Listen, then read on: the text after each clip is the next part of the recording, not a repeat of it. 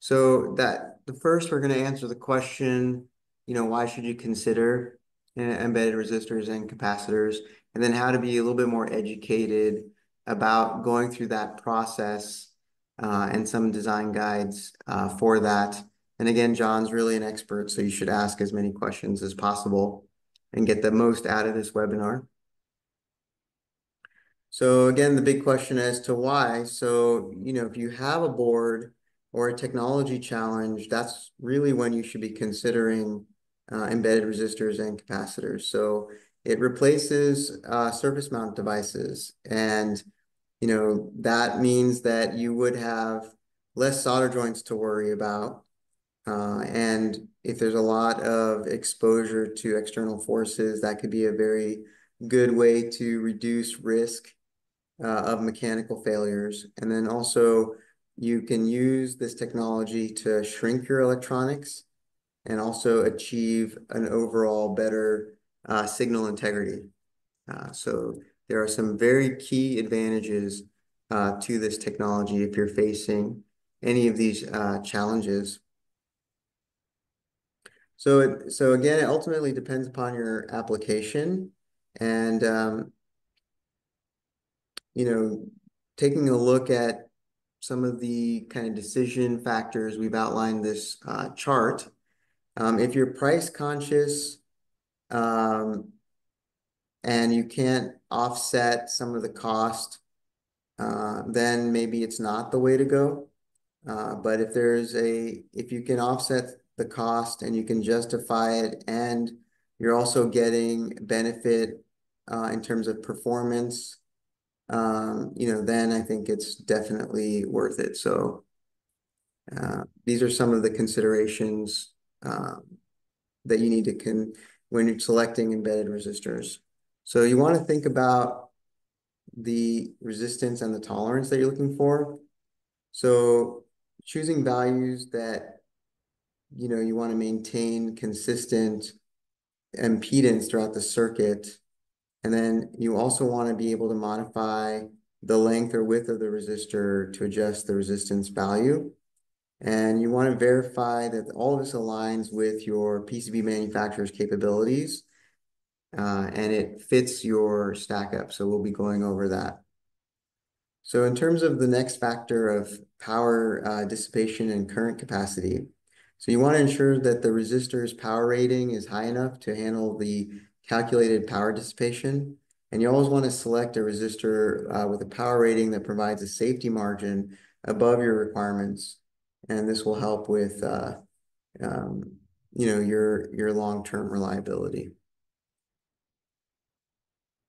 And then another important factor is the coefficient of resistance.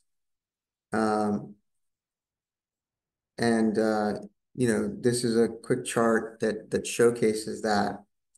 The TCR will indicate how much of a resistance value changes with the temperature fluctuations.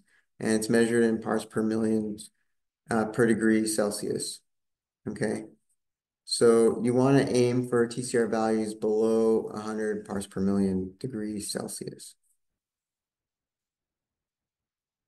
In terms of the types of embedded resistors, with their pros and cons, we've also created a chart here. So for high power or high voltage designs, you want to go with a thick film resistor. And, you want to pick thin film resistors for more precision and stability. And then there's also an option of plated resistors for high current and high frequency applications. So I'll let John go through those in detail in his slides. So some other tips, always to select your embedded capacitors, always select a capacitor with a voltage rating 20 to 50% higher than the maximum expected voltage in your circuit. You can use ceramic capacitors in the range of 0.01 to 0.1 microfarads. And for RF filters, you can select capacitors between 1 and 100 nanofarads.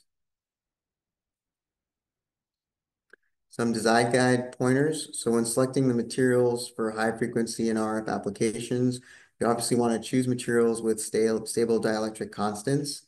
And for high frequency circuit boards, you want to use materials with a dielectric constant between 3.5 and 4.5. And you want to choose materials with low dissipation factors, preferably below 0.005, to help with your signal loss. In terms of stack up design tips in general, you want to allocate specific internal layers for embedded resistors and capacitors. And then, you do that intelligently, and you want to ensure that your stack up is symmetrical, that you have good copper pour, and then you're positioning your embedded components as close as possible to the signal layers to get the best signal performance out of using this technology. So, again, there's always good advice that we have on achieving good signal performance or achieving a uniform impedance across the line. So some points are you want to modify the trace width and clearances to match the desired impedances.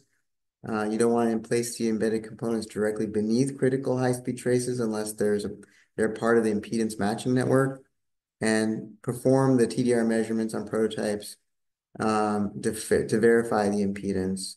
And this technique will help, solve any inconsistencies that you see across the PCB.